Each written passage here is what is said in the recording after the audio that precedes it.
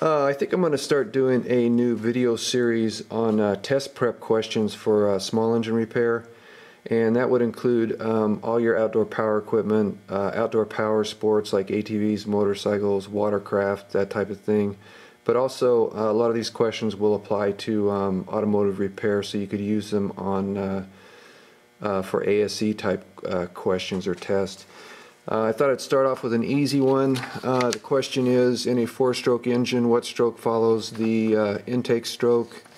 You have four options: exhaust, compression, power, or combustion. The correct answer is B, compression, and this is something you just have to memorize.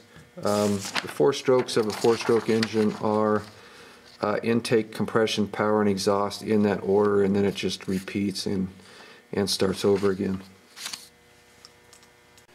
One stroke or one cycle in a four-stroke engine is defined as the piston moving from its topmost position to its bottommost position, or back again.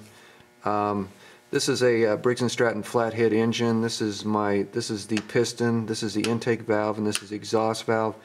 During the intake stroke, the piston moves from its topmost position to its bottommost position, and during that stroke the intake valve opens up. So that's how you can identify that stroke. So I'll manually turn the engine over and you can see the intake valve start to open. Piston will move all the way down through the intake stroke.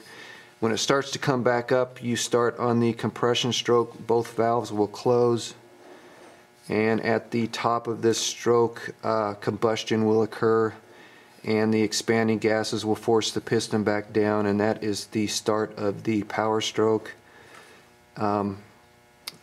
Again, both valves are closed during the power stroke. Piston moves down to its bottommost position and starts back up. As the piston starts back up, your exhaust valve will start to open, and that is your exhaust stroke. And then when the piston reaches its topmost position, it just starts all over again. So you got intake, compression, power, exhaust. Intake, compression, power, exhaust. Let me know what you think of this video in the comments section. I'm also going to start a board on the smallengineshop.net forum, where I'm also going to post these questions and answers. So you can post there if you want to. But yeah, let me know, and thanks for watching.